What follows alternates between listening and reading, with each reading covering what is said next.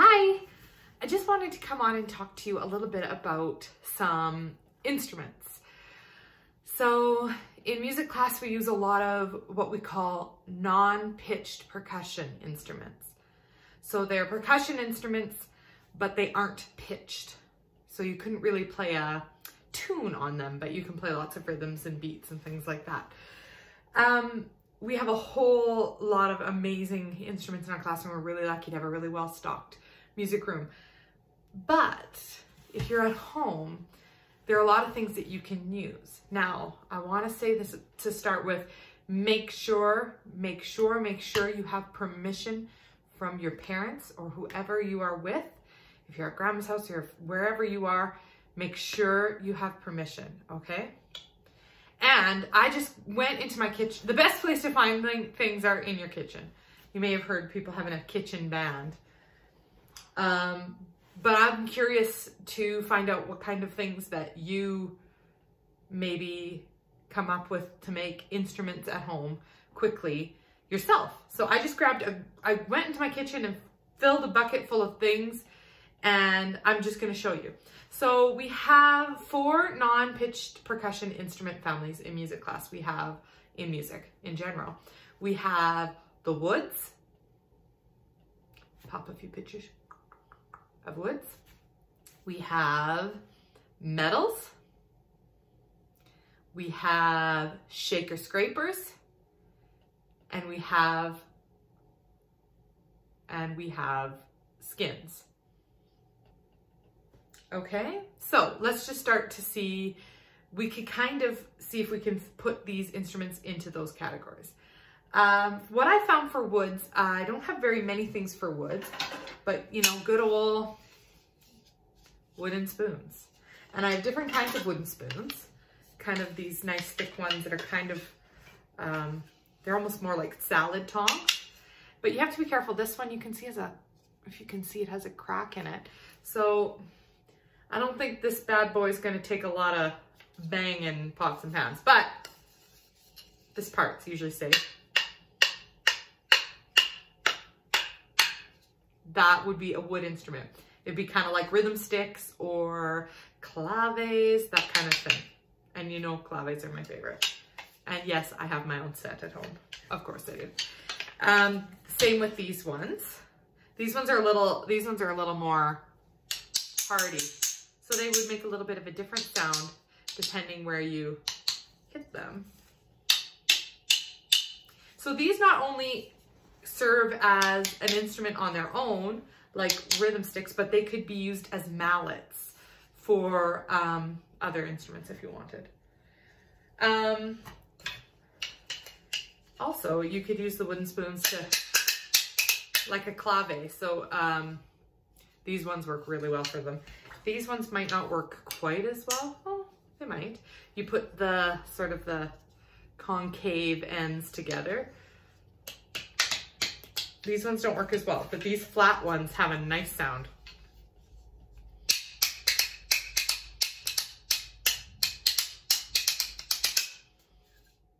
There you go, some wooden spoons. Actually, wooden spoons is like an instrument. I used to have at Mount View, I used to have wooden spoons, like a whole class set. Okay, so that would be the woods. That's kind of all I could find for woods. If you find something else, let me know. I'm pointing over there. I'm gonna have a spot for you to let me know your instruments that you are making at home with parent permission. Another one we can try is metals. Kitchens have a lot of metal things, as it turns out. So this one I was really pleased with. I'm sure your parents will love this. Ooh, crack thing. I'm sure your parents will love this one. Can you guess what I'm making out of this? Cymbals. They're 2 different sizes, but that's okay. We don't really, this sound is, I mean, we like the sound to resonate. So cymbals can be used with. You can get really creative here. So pot lid cymbals. Again though, maybe you could use it as a gong. Try it. Really rings. Look at this. So lots of different ways you can use that. I have different metal bowls. These are usually good. The metal is a little more sturdy. Oh, just have a butter knife because sometimes that metal on metal sound.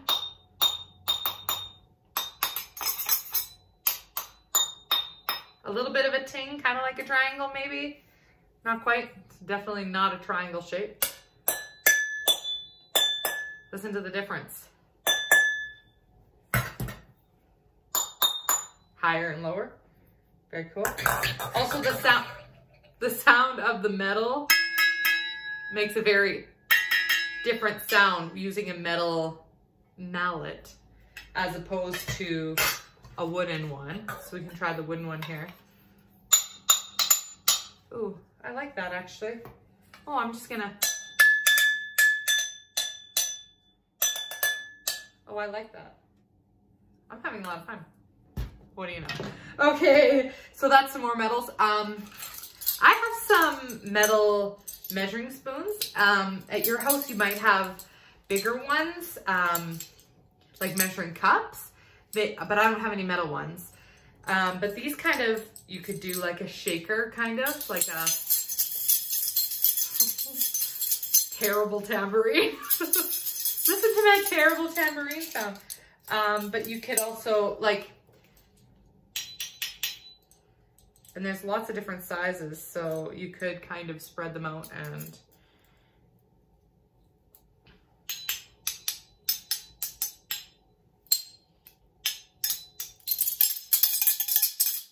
you know, whatever you want to do. An idea there. Oh, speaking of spoons, you can play the spoons. I used to do this a lot. I don't know if these spoons, you kind of hold them in your hand like this with the,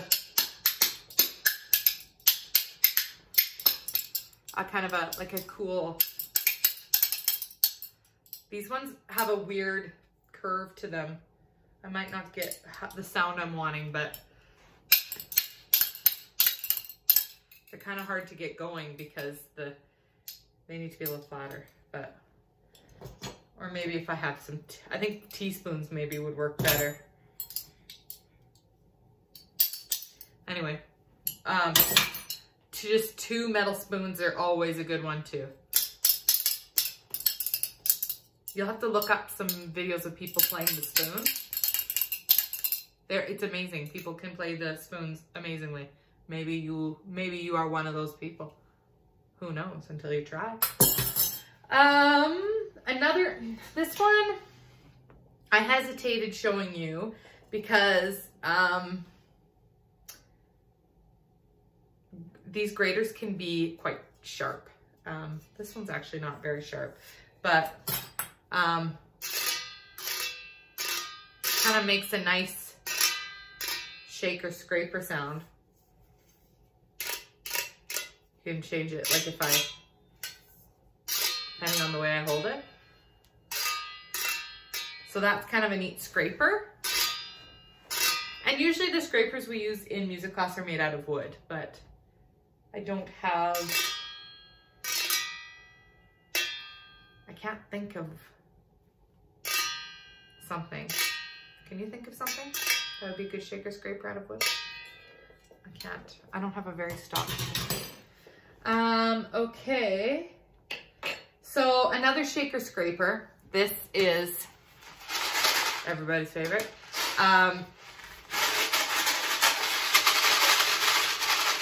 This would be a good little maraca. You can make your own maracas out of a pop bottle with sand. Sand, maybe not, some rice in it. Just like a plastic bottle with some rice, or you know what works really well actually is dry kitty litter, like clean, fresh kitty litter out of the kitty litter container. Don't scoop it out of your kitty's box. That is not so nice, but make sure you definitely ask if you're using food. This is kind of neat too because you can make lots of different sounds. Like that shake, and you could also use lots of things with that kind of thing. Tin cans, empty tin cans, they make different sounds depending. You can make yourself a whole bunch of cool sounds. A great one is a mini drum. These ones are fantastic. This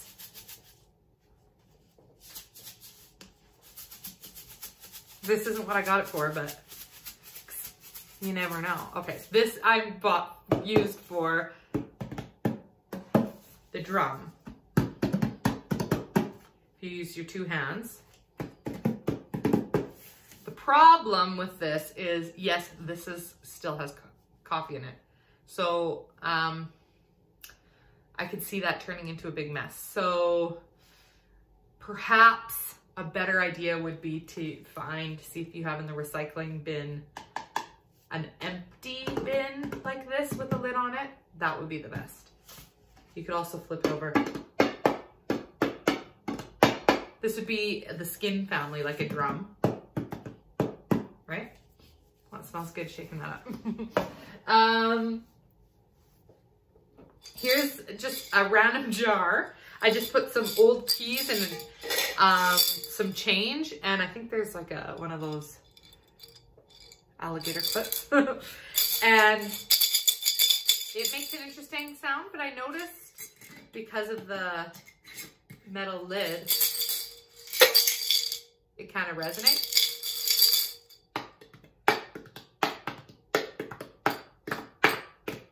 That also makes an interesting sound. Again, you can always, oh, I forgot to show you this. You can always use, you know, use two to make it a drum. That would work with this guy too.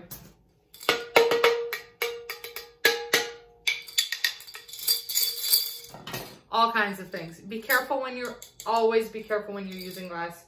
You could do a lot without using any glass at all.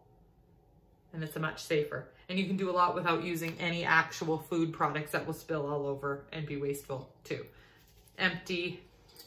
Be safe. Be safe. This one, ooh, it's a heavy pot. You could use, this pot is too thick on the bottom. It doesn't, like that doesn't make a nice sound. A pot you borrow might do a better sound. But this one will work really well with our trusty drumsticks.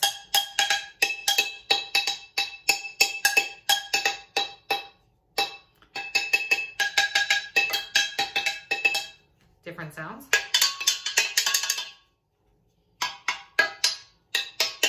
You can be creative with one thing. I used these guys a little bit earlier. These were my glasses. You could get creative. Maybe I should do a video about that. Making a whole line of, we'll see. And I used I wouldn't say this is a good idea if you're trying to do a rhythm band, because you might just really get into it like I do and just bad. But it's an example. And I've got another one with a little more water. Ding dong. So listen to the difference. I'll pour some water, more water into this one. And listen to, that's the sound. Ding, ding, ding, ding. That was the sound, remember? Now it's getting lower. Science and music. Music is all the things. Now it's got lower. How low can we go? How low can we go? That's all the water I have with me in here. There we go. Isn't that a nice sound? Okay, so that's kind of a fun activity. That's actually would be a pitched percussion, because you could play a tune with that. So pretend I didn't do that. It's for another day. So what we were talking about was the the non-pitched percussion. So I showed you something that would work for our woods. I don't have a lot for woods. If you have something else for woods, I'd be curious to know what you have. I've got the wooden spoons, which make really nice sound, different kinds of wooden spoons, which work really good for sticks, but they also work really good for mallets, especially these ones. So those would be woods. For metals, I've got my cymbals. You could do other things with these, a gong almost. I've got my metal bowls. I also have the metal wooden spoons that you could use. This works as a metal too. Even though this technically has metal, this would be a shaker scraper instrument. Shaker scraper. This would be a shaker scraper. This guy would be a shaker scraper because it's that scrape, the action of scraping makes the sound. And our skins. Oh, I forgot my big bucket. Oh, now if you've got a bucket, you're in business. This would be a skin. So you could always use a wooden spoon, ouch, or just your hands. I like to use my hands. That would be a skin, that's like a drum. This guy would be a good skin either end.